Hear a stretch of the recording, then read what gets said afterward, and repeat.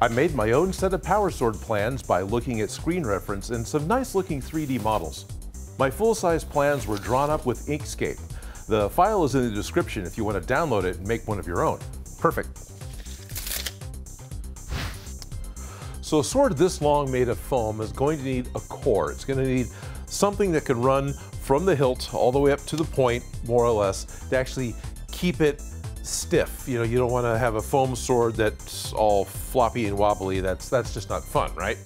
So what I'm going to use for a core is a graphite golf club. What I want is the shaft, which is made of graphite. It's basically fiberglass. I think there's probably something more special about it. But I'm going to remove the golf club head and the grip, and I'll end up with just the shaft, and that is what I'm going to build the entire sword off of. So first thing to do is cut this up and make sure this will fit in the grip.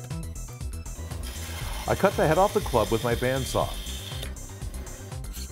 And cutting the rubber grip from the shaft is pretty easy to do. And once the grip is removed, clean off the tape. One other thing I like to do is sand the cut end of the golf club so it's rounded and less likely to cut the foam sword from the inside. Thankfully, the golf club will fit inside the grip of my plans. So I'll make the top and bottom from 2 layers of 2mm What-the-Foam. And I cut 2 sets of walls, 6mm and 4mm thick. I glue the layers of wall together and then glue the set onto one piece of 2mm foam. I also capped one end. I can see that the fit of the club is good.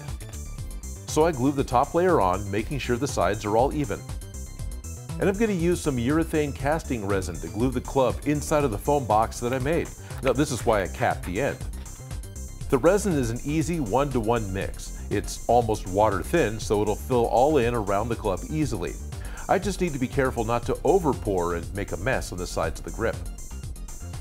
That's going to take 15-20 minutes to set up, but unlike 5-minute epoxy, in 15 to 20 minutes it's going to be completely done, and I'm going to be able to continue.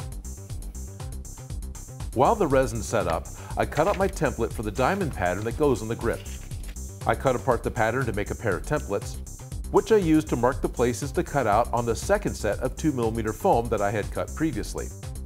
Cut out the pattern, and I can use a wooden coffee stir stick to make the diamonds smaller. And then I have the grip pattern for the hilt of the sword. Now that the resin is set up, I can use contact cement to glue the pattern piece to the hilt, dropping the diamonds in when the rest is set. With the grip finished, I check the size compared to my plans. Oh, it's way thicker. I really messed up the measurement there, like a lot. It should be 22. This is way thicker than it should be. By a lot. That's not cool. All right, well, that's the thickness it's going to be. I'm not changing that now. Got to just deal with it. It'll be all right, mostly. The next piece is the pommel, which is a simple forked piece. I cut 5 layers of 6mm What-the-Foam and glue them together into a block. I cut the block out as one piece. I can get the sides to be equal that way. It's much easier than cutting everything at first and then trying to glue them all together and line them all up.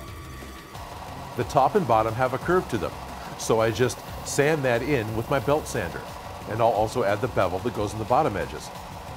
Then I can snip away the fuzzy stuff on the corners, and I have a solid pommel that's ready to be glued on. The next piece is the crossguard. I cut it out of my pattern and then cut it into smaller sections. And so I've pretty much got the hilt and the pommel done, which is nice. Next I'm going to be doing the whole crossguard piece. And there's a lot of stuff going on here. And so one of the things I'm looking at doing is breaking this apart into smaller pieces. Now each of these are going to be dimensional, but I'm going to make all of these parts and put them together to make this one piece instead of trying to cut everything all out at once, because that's going to be weird. The main center part is where the coin will go, and it's basically a block again, kind of like the pommel. First I'll cut out 2 layers of 6mm foam, and then cut 2 more layers of 4mm foam. That's the black stuff. Then I need 2 more partial layers that'll go on either side of the golf club. I glued everything together with just enough room for the graphite club to fit inside. A quick look lets me know that I need a little more room for the club to fit properly. I can use my sanding drum with my rotary tool and round the bottom out inside of each half of my centerpiece. Apply contact cement and stick the 2 halves together. And just like the pommel, this stack needs to be cut into the right shape. It's trickier to cut this one on my bandsaw because there are some small curves and these little step details. And it's only tricky because of the length of my blade. You see, this blade is specifically made to cut foam, so it's thinner, but it's longer. So the smaller curves are a little harder to do. Instead of cutting out the curves, I use a 22mm Forstner bit to make the curve nearly perfect. I just need to let up on the drill bit often so the larger pieces of foam can escape, and they won't just simply tear up the parts that I'm trying to keep. And now that I've got all these curves cut, it's easy to get the rest on the bandsaw. There are a few details that are cut for the top, all from different thicknesses of foam. Okay, these are most of the layered pieces that go into the center of the crossguard, except for the stuff that goes to the, but for the center part, I just need to make the coin holder, but I need to make sure it fits the coin. So a viewer by the name of Joe Hoard from Rhode Island sent me, I'm in California, so Rhode Island sounds like a ways away from me, sent me a copy or a mold that he made of a coin. And what's cool is the mold that he made is a silicone mold, but this is actually made with plumbing caulk. This is silicone caulk you'd use for putting in a bathtub or something else. So, but it totally works. I'm holding it upside down, there you are.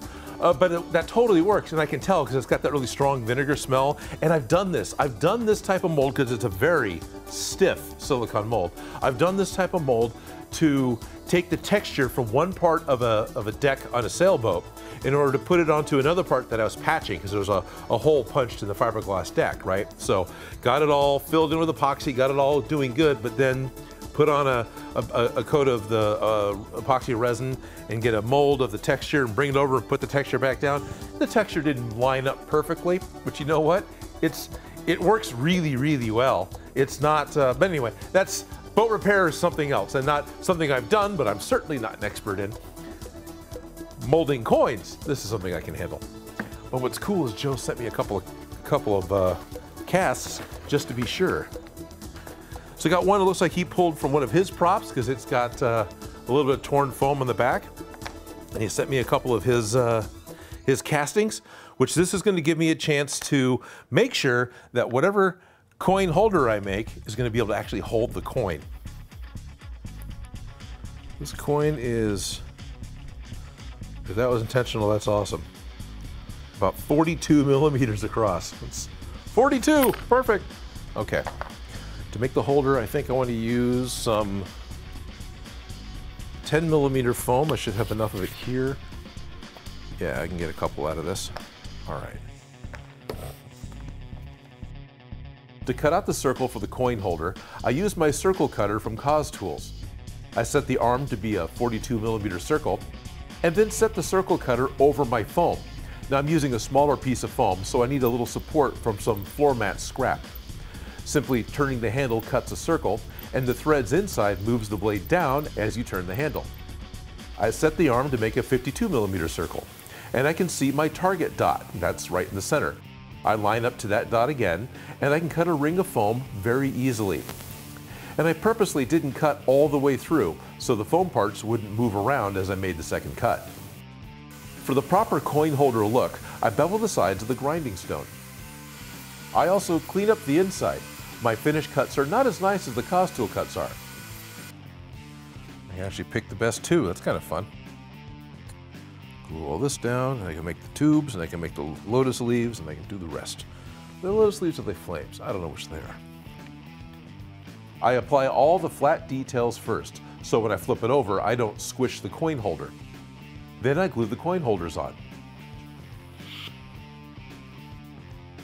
Realistically, I could just glue that right on right now if I wanted to. I think I probably should. No, I think I'll glue the rest of the stuff on first. I bet it'll be easier if I do that first. There's a couple of round details that go on the shoulder right here, the shoulder of the crossguard.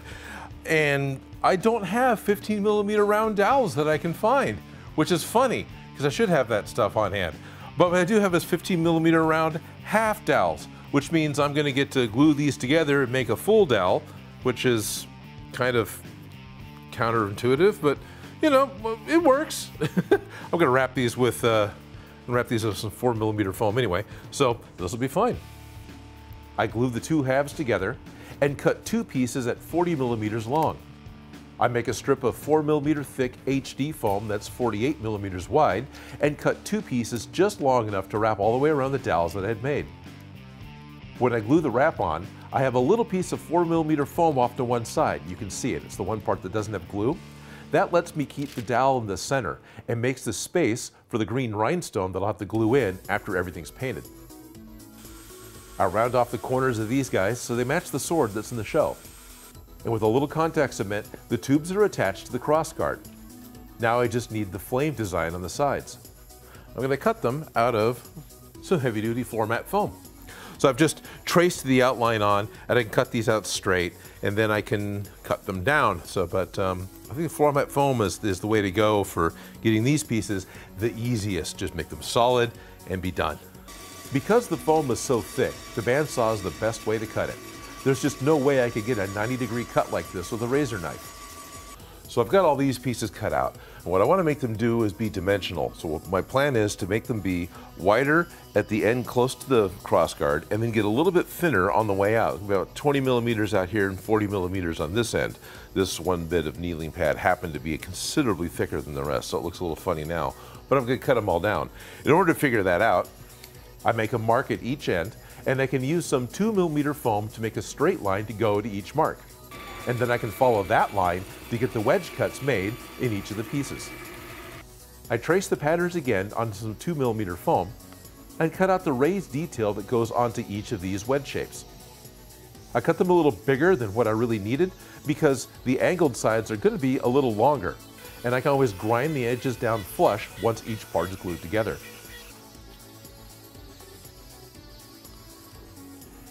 Okay. So before I glue these parts on, I want to get the blade cut out and made because the ends here need to interact with the blade, and I want to make sure I got all the parts cut to fit correctly. So I'm going to set all these pieces aside and I'll start working on the blade. Because my pattern is many sheets taped together, I mark the center line with a ruler and then fold the pattern in half and make just one cut for both sides using a straight edge. Now, something else I've done is I did the math and added a smaller outline for the blade. And this is where I'm actually making my marks for cutting. Each side will fold a little and it'll make a peak. So they need to be a little longer for the blade to be just the right size and not end up being skinny. So I've got my bit set within the Dremel and the router plate here, cutting almost all the way through the foam. Not quite. I've got about 1 millimeter's worth of foam left that I'm not cutting through because that'll create a V groove that I want to go from the very point of the sword all the way to the midpoint down here.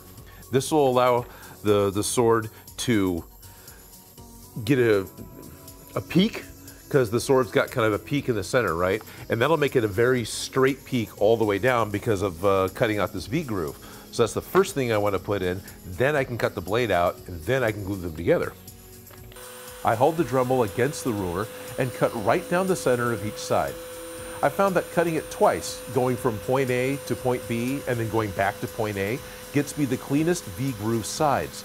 It's probably just the way that the cutting bit spins. That way the fuzz that's left in the center is pretty easy to clean out. If I only cut in one direction, this fuzz will still be attached to one side of the groove, and that'll get in the way when gluing. And I do all the final cuts after the V-groove is cut. That way there's enough foam to support the base of the router attachment. I use an acid brush to get the contact cement just into the V-groove and not all over the inside of the sword. And I can help them dry with a hair dryer. And then simply fold the sword halves to get that peak in the center of the blade. Okay, it is definitely more than I was anticipating, but that's okay. That just means I know for sure the golf club will fit. So this does have a higher peak than I thought it would. I'm not upset because the golf club will fit. But this is why I bothered to go through and do the whole V groove on the backside, is to be able to get that peak on both sides of the sword. I say easy, it kind of is, it kind of isn't. It's mostly easy, it's just different. But I like the fact that there isn't an actual seam. This is the original material still all the way down. So on the flat edge of the sword, it's going to look like a solid piece because, well, it is. And I'm not too worried about having an edge on the side. So I'm going to glue the other one together, and then I need to go through and grind down this peak to be kind of flat so the two can glue together. And again, I'm not worried about getting it all the way to the very edge. It can be 3/4 of the way through, 2/3 of the way through. I could have a slightly flat edge on the side just to give it a little more meat. Let's get this one bent. I flatten the tops of the edges on both halves. This makes for more area for glue and lets the side look a little more sword-like. Before I glue these together, I want to make a little diamond piece that goes inside. It's not very big, but that's okay. I want to make a little diamond piece that goes inside, so when I put the golf club down the middle of it, I know the golf club's going down the middle of it. So let me make a couple of those. We're going to need like 2 or 3. Yeah, 1, 2, 3. Perfect. I'll just make those out of floor mat foam, because who cares?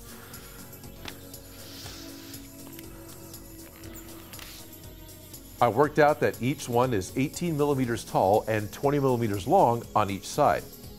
And because the golf club tapers, I mark where each diamond will go, and then I measure that section. And that way I can use the closest sized round leather punch that I've got to make the correct hole in each diamond. Now, these are not perfect, they're just close enough. I can glue the diamonds in on one side, and then glue the two sides together.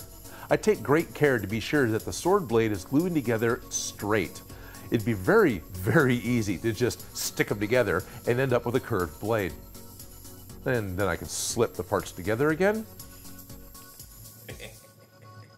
Yeah, that's fine. I mean, that's not glued, that's great. I need to figure out how to cut these side pieces to fit over the blade. I can eyeball where they're all going to go and mark it with a dot, and then measure each dot to see just how thick the blade is at that spot. This lets me cut a wedge shape out of the crossguard that'll fit over the blade. A quick check of the parts lets me know that what I've got is working. Just one more small panel to add. I cut that pattern from the base of the blade, and then cut 2 more pieces from 2mm foam. I make a pencil groove on one side for the peak of the fold, and then another groove on the top side for a decorative panel line. Now these are just glued right to the base of the blade so that they meet with the crossguard. Then I start gluing on the side pieces to the crossguard. And I'm really happy with how this is turning out. The golf club is still not glued in. I want to be able to paint all the parts first. All the red parts are going to need a couple of coats of light gray and white just to cover over the different foam colors and get an even coat of red paint. And the crossguard is mostly just red, so I need to paint the whole thing gray, and then I can coat it with some white. While the paint dries, I want to cast my own set of coins. Now this is the same casting resin that I used before. I'm just going to pour it into the mold that Joe made, and it's a clear amber when it pours, but it turns to a solid color once it sets up, and then it can be pulled out of the mold. It takes about 15 minutes. Both of these coins will get a coat of gloss black spray paint, followed by a coat of some brilliant gold paint. The blade was painted with a solid silver. And then I cut out the decorative pattern that goes on the blade, and graphite powder was used to darken in the patterns. Then I can use a gloss Mod Podge spray to fix the graphite powder on the blade. The crossguard is painted red a couple of times. It's tricky to get a really good red. On the grip, the diamond pattern is painted gold, and all the raised areas are just black. And when the red dries, I paint the edges of the crossguard black as a base layer for the gold paint. I have some green rhinestones that I can superglue into the crossguard. And I superglue the coins into the holders. They're a tight fit. I need to get them in place before the glue sets and they're crooked. Contact cement the crossguard to the grip, and I'll just use superglue to fix the blade to the crossguard. But I've also have some Gorilla Glue on the golf club itself, which will stick to the diamonds inside the blade, and that's what's going to actually get me a good solid hold on the blade.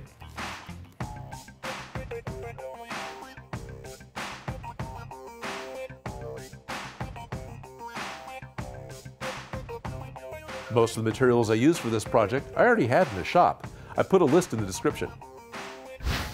I've got a Red Ranger power sword. This thing was kind of an adventure to get put together this week. Had a lot of weird things happen this week, and you know, made a little bit of an extra effort with the intro there in order to just go along with the sword because it seemed like a lot of fun.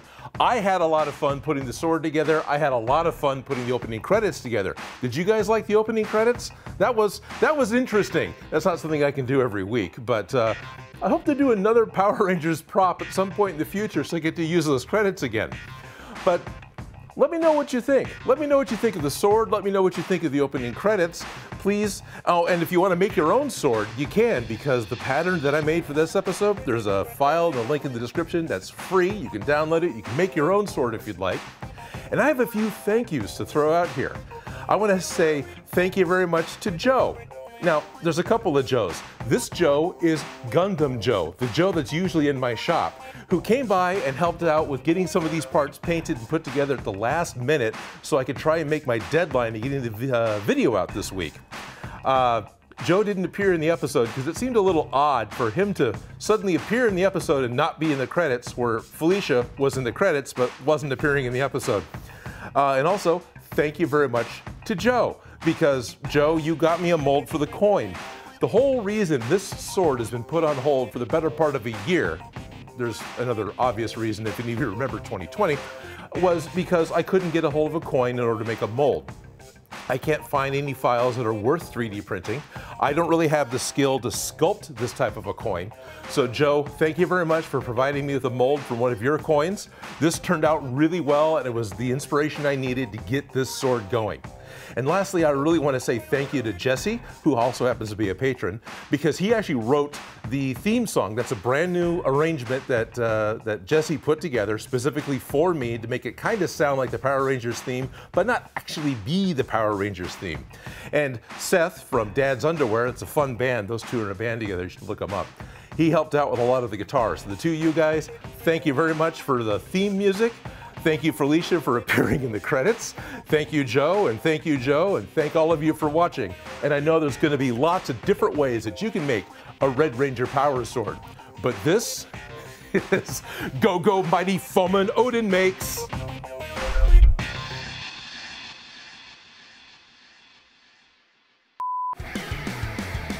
I want to thank Daryl Lee, Prince Prime's Workshop, and all of my Patreon supporters. My Patreon support is the #1 thing that makes this show possible. If you like the video, don't forget to subscribe. Have an idea for something for me to make? Please leave a comment below. And if you make any of these projects, you can send me a picture.